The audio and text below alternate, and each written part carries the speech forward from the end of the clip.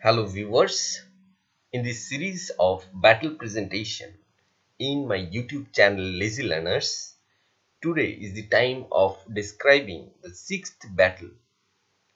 Beforehand, I have already described 5 battles and in future there are more going to come. So if you want to know all those battle descriptions and want to remain updated on which battles I am going to describe afterwards, you have to subscribe my channel. So without further ado, let's start the sixth battle, the Battle of Belonia Bulge. The Battle of Belonia Bulge was one of the major and successful military battles of the Bangladesh Liberation Army. The battle was fought between the Pakistan Army and Allied forces on 2nd November and up to 7th November 1971. The prime contributor to this successful battle was 10 East Bengal Regiment, which was raised newly from the Sector 2 troops. Composition and disposition of forces. At first, the Pakistani force.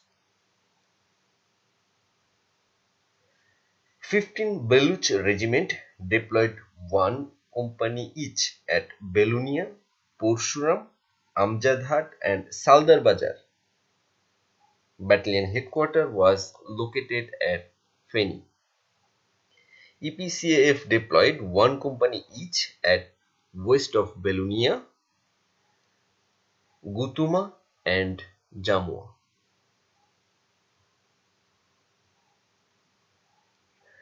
Allied forces.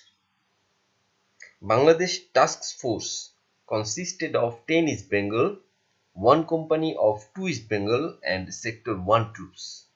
Indian Army had 3 Dogra Regiment, 2 Rajput Regiment and Divisional Artillery of 23 Mountain Division.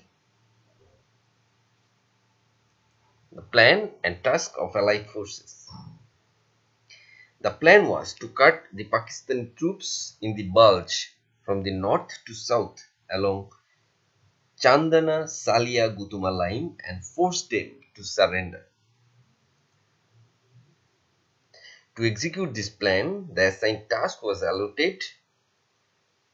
10 East Bengal was to infiltrate through the gaps from the western border along the line Chandana Salia Gutuma and dig in overnight. Troops to be deployed facing the enemy from both front and rear. Troops of Sector 1 troops to infiltrate from the eastern border through Gutuma and link up with 10 East Bengal. Seal the northern part of the Bulge and trap enemy located in this area. Ensure that no troops from the north escape to the south, nor they are reinforced from the south. Indian forces, their task was to attack and clear the remnants if the besieged Pakistani troops would not go for automatic surrender after 3 to 4 days. Now the conduct of the battle. On 7 October, detailed reconnaissance and briefing was carried out. One JCO of the reconnaissance party was injured by mine during reconnaissance. On night 2 to 3 November, 10 East Bengal infiltrated through Chandana Salia Gutuma line, completed defense facing north and south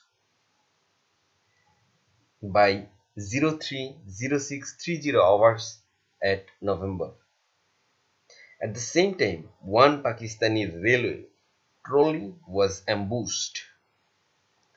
Pakistan forces started heavy firing and tried to break through during night 3 to 4 November but failed. On 4 November, Pakistani forces carried out a massive airstrike. 1 HMG was destroyed. Next day also airstrike continued and they tried to break through but failed. On night 5 to 6 November, one fighting patrol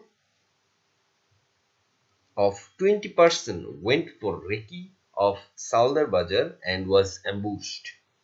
One company of 10 East Bengal launched attack and captured Saldar Bazar by first light 6 November.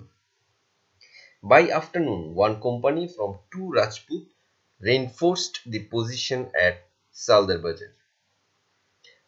On night 6 to 7 November, 3 Dogra regiment launched attack on Belonia and Porshuram with artillery support and captured it by first light 7 November 1971. One officer and 42 other ranks of Pakistani forces surrendered. And that is how the Battle of Belonia Bulge ended. Now, from this battle, what we learned?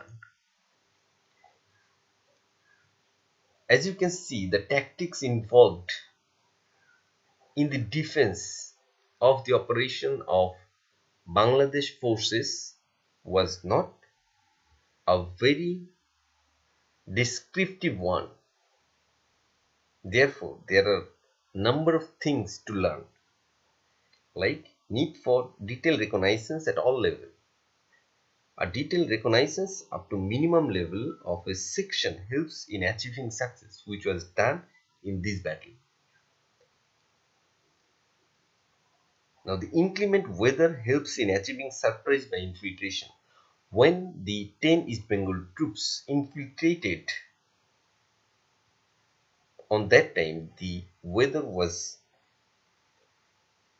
very difficult to survive, and this helped Mukti Bahini or 10 East Bengal troops to achieve surprise. Like this, need for reserve at all times, need for mutual support and petrol to cover the gaps, popular support, need for bold and imaginative planning, and effect of moonlight are the lessons learned from this battle. Now, what all are the things describes by these points deliberately, you can learn it from this website www.militarybattles.tk. If you want to get the word document or description of this battle, you can visit the second link. Now, if you want to learn the other battles descriptions, you can visit the third link. Thank you, gentlemen. If you like my video or if you like my channel, you can subscribe. Again, if you want to get the information of the next upload, you can also subscribe to get the notifications. Thank you, gentlemen. Allah Hafiz.